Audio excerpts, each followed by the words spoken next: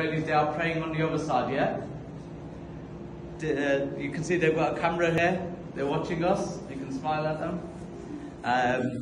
So back in the brother said the other day, 1994, the Hebron massacre, there's a Zionist came in.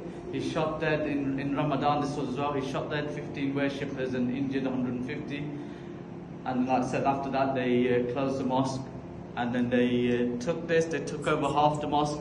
When they reopened it 5 months later, the Palestinians came and they're surprised, what's happened?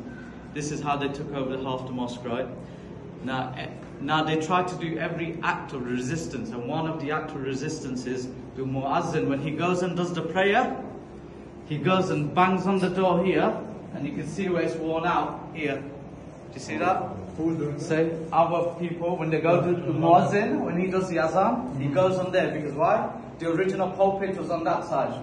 So he says, so he knocks on there until they come and open the door, and then he goes and do the azan on that side, then he comes back on this side. Sometimes they open it after 10 minutes of knocking, but he'll carry on knocking because it's an act of resistance. Okay? Every little thing is about power control here.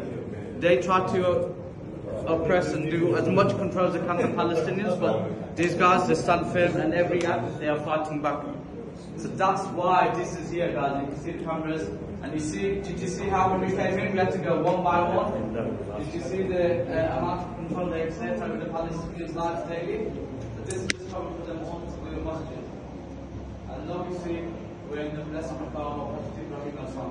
You've got to remember, guys, these are all maqams.